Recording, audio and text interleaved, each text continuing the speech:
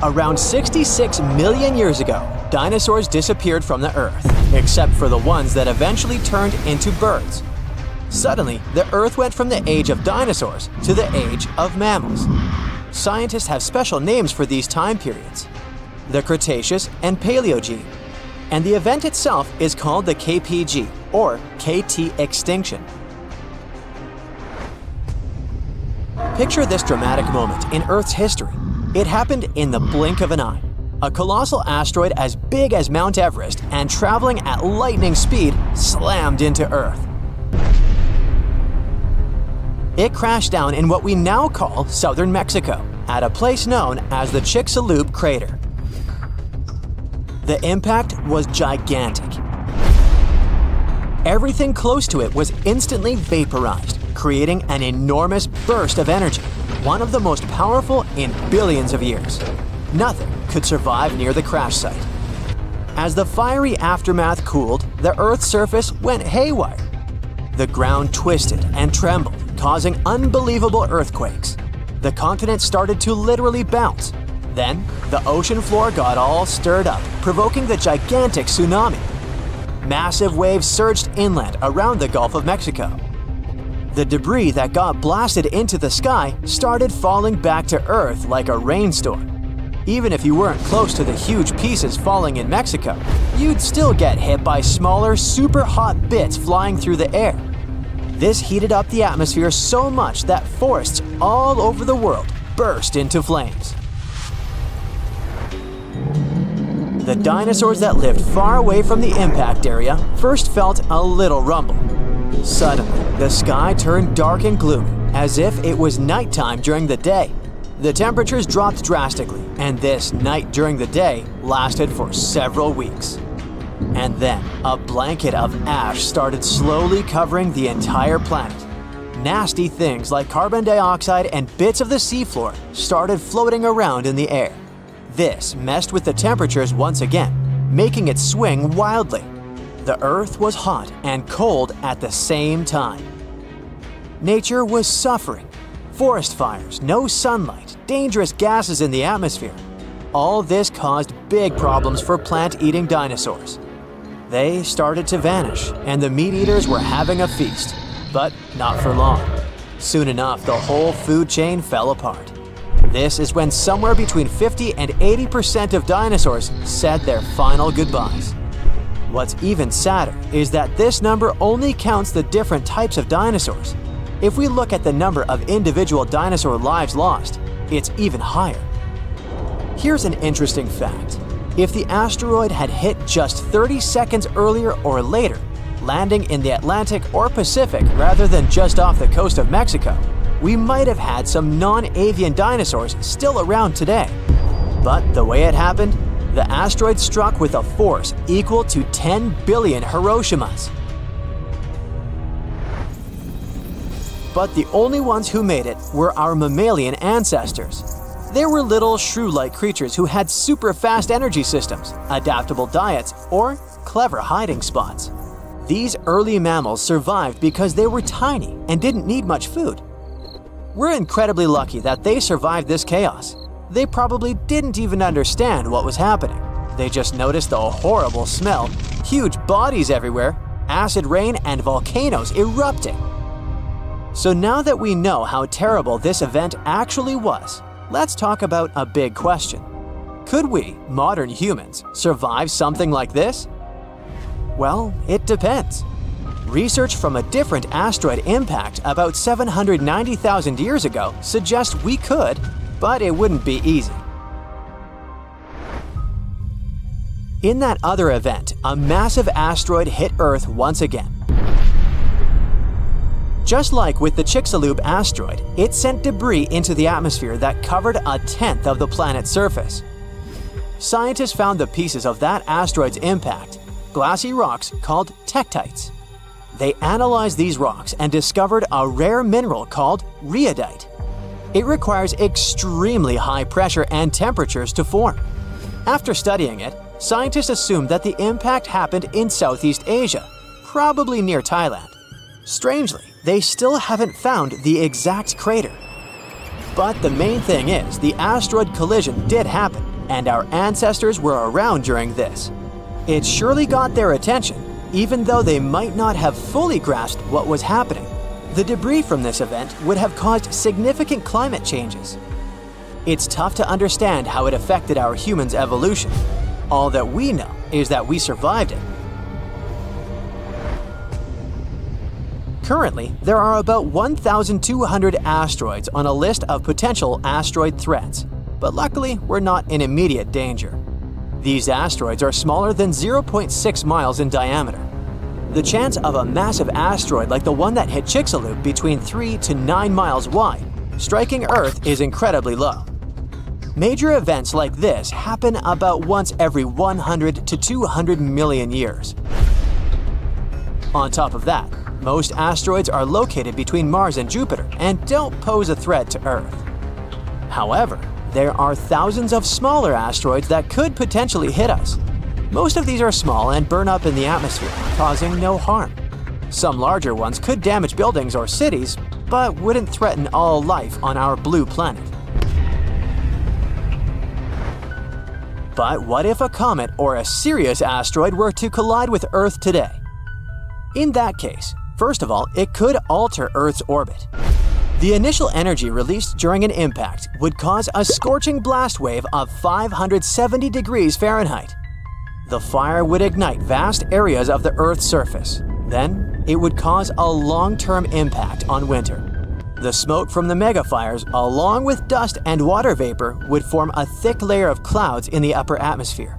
Just like with the dinosaur event, it would reduce sunlight and cause temperatures to drop for decades. Most plant life would die off within weeks. Large trees might survive for decades due to stored sugars and a slow metabolism. Beyond that, not much life would remain, except for microbes and smaller creatures. There are 3 possible strategies for humans to deal with all this mess. The best strategy is to prevent the impact in the first place. Scientists are already searching for asteroids that might cross Earth's path and discussing how to defend against them. One option is to use our biggest weapons to break up the asteroid into smaller pieces. These tiny pieces could miss Earth or burn up in our atmosphere. That would work for asteroids around 0.6 miles wide. However, this won't work for massive Chicxulub-sized asteroids. The amount of energy we'd need to destroy them exceeds our entire current arsenal. But if we notice the asteroid early enough, maybe a series of blasts could change its course and save the day. And, according to the researchers, asteroids larger than 25 miles in size would be nearly impossible to stop with our current technology. Luckily, the chances of something like this hitting Earth are very tiny. But okay, what if we can't prevent the impact? Here comes the second strategy. We'd have to go deep underground and create large bunkers. We know that many burrowing or deep-sea species survived the mass extinction 66 million years ago, so these underground habitants could protect us from the direct impact effects like blasts and fires, as well as an impact winter. We'd have to harness the Earth's natural heat and live inside protective domes. They could be built in stable continental cores or deep beneath the oceans. We'd have some essential supplies like food, medicine, fuel, and water. Maybe even have some gene banks to preserve species. And the last strategy would be to copy the movie Don't Look Up and to ignore the problem until it's too late. We know that it would take collaboration among governments and institutions from many countries to design, build, and launch a series of devices into space in order to prevent the impact. If humanity will be able to pull that cooperation off, that would be a miracle. In any case, NASA takes the threat of asteroids pretty seriously. It has a well-thought-out plan involving early detection, assessment, deflection strategies, collaboration, public communication, and backup plans to protect Earth from these cosmic dangers. So we can only hope that if something like that happens, logic would prevail. Big herds of dinosaurs run through the forest. The temperature rises rapidly, and everything behind them begins to ignite. Some dinosaurs get stuck in swamps and can't get out. Pterodactyls fly over their heads as they try to avoid the blast wave that will soon cover the Earth. This event happened about 66 million years ago. It wiped out almost every living thing on Earth. Birds and flying dinosaurs were just about the only ones who could survive the most massive extinction event ever. Hey, don't blame me, I wasn't around then. Let's go down their evolutionary tree to look at the world's first bird, Archaeopteryx. It was about the size of a modern raven, but it looked like a small dinosaur with feathers. It had many small conical teeth, almost like alligators. It's because Archaeopteryx was closer to reptiles than to birds. However, its brain was 3 times larger than that of these reptiles. Although it had wings with feathers, it could hardly fly like modern birds. Its shoulder joints didn't allow it to lift its wings above its back, so it couldn't make a full wing beat. Most likely, Archaeopteryx was capable of gliding flights with small wing flaps. Evolution has led to more evolved species capable of full flight. Pterodactyls. These guys had no feathers, but membranes made of skin and muscle. Its wingspan was about the length of a human leg. It could fly perfectly and catch fish and small animals. Although flying dinosaurs could easily outrun terrestrial predators like velociraptors and T-Rexes, most of them didn't make it through the impact of a giant meteorite. Let's look at this event step by step to see how they got to our time. 10 minutes before the meteorite crash. A massive rock about the size of Manhattan Island is moving towards Earth in space. It weighs 460 trillion tons. That's like 3 trillion blue whales, the heaviest mammals that ever lived on Earth, and it's approaching our planet at 12 miles per second. At that speed, it could cross the Atlantic Ocean in just 4.5 minutes. That's twice as fast as our modern spacecraft could fly. 5 seconds before the meteorite crash. Ooh, this is getting tense. The Earth's gravitational force continues to pull the giant meteorite. It blows a hole in our atmosphere and creates a popping sound so loud you could hear it on the other side of our planet. All the animals on our planet wake up in a panic. They lift their heads up and see a huge rock that begins to burn through the air. Smaller fragments start to break away from the main meteorite. This fire is so bright that it shines almost like the sun. Flying dinosaurs and other ancestors of modern birds are the first to sense danger. They make a beeline to the sky and try to fly as far away from the impact site as possible to save their lives. The moment of impact. The colossal mass and velocity of the meteorite give it an enormous amount of energy. As soon as it touches the Earth, it causes an explosion of 150 trillion tons of TNT. The blast wave literally rips out chunks of our planet and throws them up. A huge wall of energy begins to move from the point of impact in all directions. It snatches the trees out with their roots and pushes them to the ground like dominoes.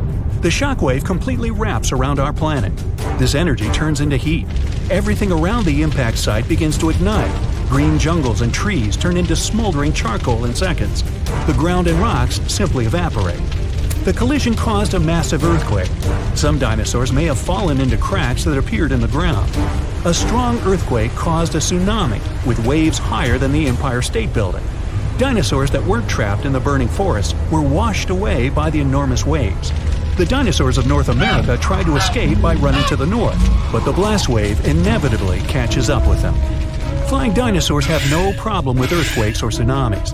They fly high enough to avoid the giant waves, but they will have to contend with continuously falling meteorite debris.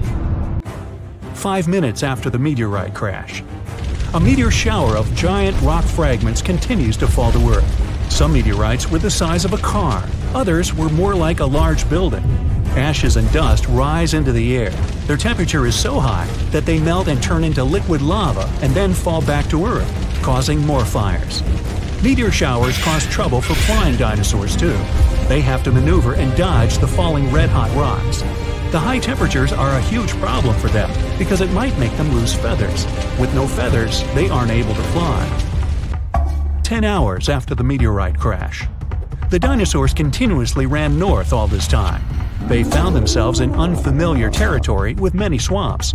Giant dinosaurs like T-Rexes have legs as long as an adult human's height. They have a chance to get through this terrain, but if they fell, they could never get back up. The smaller dinosaurs like Triceratops had short legs and couldn't go through the dense swamps. 1 month after the meteorite crash. 15 trillion tons of ash were ejected into our atmosphere.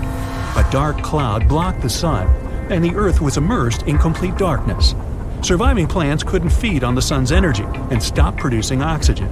Surviving dinosaurs could hardly breathe because of the lack of air and a large amount of dust. The lack of sunshine in the sky made phytoplankton disappear. Many marine animals were left without their only source of food. The dust and ashes in the atmosphere prevent our planet from getting heat from the sun, and the temperature here is beginning to drop. The place where the meteorite fell was rich in sulfur. This toxic acid evaporated at the time of the impact and formed in clouds. Now there are acid rains on Earth. Flying dinosaurs now have to hide from these rains. They have to stay in caves and can't go outside to get some food. So far, a large number of terrestrial and flying dinosaurs have survived. They come out to see the aftermath of the disaster. The site of the impact was in present-day Mexico, the Yucatan Peninsula. The Chicxulub crater is located here. It's about 93 miles wide, like half of all of Lake Michigan, and it's 12 miles deep. You could plunge the whole Mount Everest in there, and there would still be 6.5 miles of available space. It wasn't the impact itself that made the dinosaurs disappear. The fire destroyed most of the plants the herbivorous dinosaurs ate. With no food, their numbers dwindled rapidly. Predatory dinosaurs had nothing to eat either. Acid rain and the disappearance of phytoplankton threatened all marine life. Even though birds managed to avoid the blast waves and tsunami, they were short of food too. About 80% of all birds didn't make it to the end of the extinction event. The problem was that all of the forests on Earth were wiped out. Most birds would nest and live in trees. Besides that, the forests were always full of food, from all kinds of ants and termites to flying insects and small mice. So, only those species that lived on the ground and could fly well survived. Most likely, they fed on the seeds of small surviving plants. This habit made flying dinosaurs lose their teeth during evolution. Instead of jaws with a bunch of sharp teeth, they got long beaks to grab tiny seeds from the ground. Although Earth looks like a terrible place to live now, there's an evolutionary boom for birds. They have to travel long distances in search of food. Their wings get stronger. They also feel safe from predators who regarded them as food before. No T-Rex now catches a sleeping bird off guard. About 1,000 years after the collision, the first dense forests appear. It gives another boost to evolution. 1 million years later, forests full of food are populated by the ancestors of modern mouse birds. And 65 million years later, in modern times, we have about 10,000 species of birds. Pigeons, crows, eagles, and hawks, even penguins. These are all descendants of the dinosaurs. But there were other survivors. Some alligator and crocodile ancestors were able to adapt to changing conditions. About 80% of turtle species managed to survive the mass extinction, and now their descendants live among us. Snakes and lizards were also able to wait out the hard times in their burrows. Even some mammals, like monotremes, survived. This hedgehog-sized animal was able to continue to evolve. Many millions of years later, these mammals evolved into primates, which later gave life to modern humans. Much, much later came the iPhone. Boom! An explosion of supersonic waves, interplanetary heat, dust, fumes. The Earth's atmosphere has been invaded by a cosmic rock the size of Everest. A few seconds ago, this rock, weighing trillions of tons, was hurtling towards Earth. It could fly from New York to Anchorage faster than you could fry yourself an omelet. This monster's name? The Chicxulub Incident. Epic name, right? 66 million years ago, it crashed into the Earth. Back then, dinosaurs ruled the planet, but not for long. The epic collision took place in modern Mexico, in the Yucatan Peninsula, right near Cancun, where the dinosaurs were vacationing. Well, probably not. Still, the huge space rock hit the ocean, but even all that water couldn't stop the inevitable. The collision caused a huge amount of energy to be released. The horror on a planetary scale had begun. Imagine a mini-sun lighting up the surface of the Earth with tsunamis the height of the Statue of Liberty bursting from the epicenter of the watery impact. Not good. The blast blew through the surface of the Earth. It was as hot as an oven and burnt everything in its path. The impact provoked a colossal earthquake and serious volcanic activity. A bunch of volcanoes simultaneously released hot lava and ash into the prehistoric skies. Millions of tons of ash and soot poisoned the air. This formed a huge ash cloud in the atmosphere, which blocked out the sun's rays for several years. The long winter had begun. Only there wasn't any snow falling from the sky, but rain made of sulfuric acid. Yes, the Chicxulub incident might just be the most important thing that ever happened in the history of our planet, even more than YouTube. Back then, there were loads of volcanic eruptions, a lot of flammable oxygen in the atmosphere, constant temperature changes. It was the perfect and worst time for all of this to go down. So, how are we so sure about all this? Well, the asteroid left an absolutely huge crater on the planet's surface. Today, this scar is hidden under the Gulf of Mexico. Scientists found a lot of places on Earth with abnormally high levels of iridium. This metal is very rare on Earth, but it's in a lot of asteroids that scientists have examined. Scientists studied some 66 million-year-old rocks. In the layers of rock, they found dust, the same dust that comes from asteroids. This could only have happened if a huge asteroid had crashed into Earth. The catastrophe led to the extinction of not only the dinosaurs, but also the asteroid. It was so hot at the point of impact, part of the asteroid just disappeared. A lot of water vapor and carbon dioxide shot up into the atmosphere. But the biggest problem, sulfur. It got kicked up by the asteroid impact and flew up into the air. These tiny sulfur particles blocked out a lot of the sun's rays. Without the sun, a lot of plants disappeared and the climate eventually got colder. The immense heat turned stones into glass. Scientists call these things tektites. The energy of the impact threw them up into the skies. After a short flight, the tektites fell down to Earth. But it wasn't pretty. Rain fell too, only instead of drops of water, you'd have seen hot glassy fireballs. They bombarded the planet's surface for days. The tektites set fire to everything. Scientists found evidence of this all over the world, not just near the collision site. But a lot of things from back then are still a mystery. Some scientists think that Chicxulub wasn't even an asteroid. It might have been a comet. Asteroids are mostly made of stone and metal. Most often they kind of look like a potato. A comet contains rock, metal, and ice. Comets look like dirty cosmic snowflakes, complete with ammonia, methane, and carbon dioxide. Comets sometimes come from the Oort cloud. It's a huge cloud of ice and debris around our solar system. From time to time, comets break free from the pack and head towards our sun. According to scientists, this special comet flew right past Jupiter. The gravity of that huge planet accelerated the comet even more. It flew towards the sun, gaining more and more speed.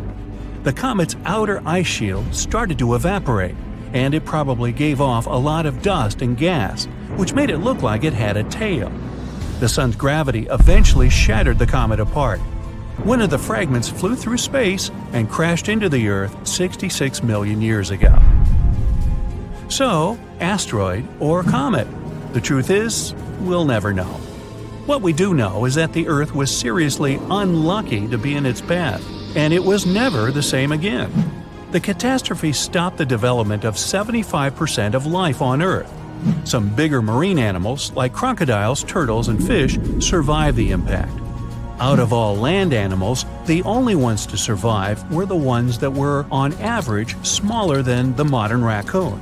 That includes a bunch of special species of dinosaurs, the ancient ancestors of birds. Scientists believe they survived for two reasons. After the huge impact, it took a long time for plants to start growing again, and a lot of animals didn't survive. Most remaining animals didn't have enough food. But these dinosaurs had a beak. With its help, they could split open nuts and dig seeds out of the soil, so they survived. The second reason is that these lucky guys had bigger brains. Some people think that they were able to cooperate with each other and quickly adapt to the new conditions. Other life forms survived too. Fungi and mold survived underground and underwater. Gradually, the darkness cleared away and ferns began to take over the lifeless landscape. After a few thousand years, forests started to reappear. The animals that survived were pretty much all inconspicuous and small creatures. They lived in burrows, safe from all that hot ash. Before the collision, Mammals had lived in the shadow of dinosaurs. But with all the dinosaurs suddenly gone, things were about to change. Mammals were able to take over. They began to dominate life, at least on land. Back to the moment when everything changed. Turns out, it wasn't the size of the asteroid that made it so powerful. It was more about the angle in which it hit the Earth. If the angle of impact had been different, the dinosaurs might have even survived the catastrophe. So, what would that have looked like? Well, let's travel back, way back. Oh no, there's a giant asteroid heading for Earth. Oh, wait, never mind, it missed. Whew. There are plenty of earthquakes, tsunamis, and volcanic eruptions every day, but dinosaurs don't mind that much. No big deal.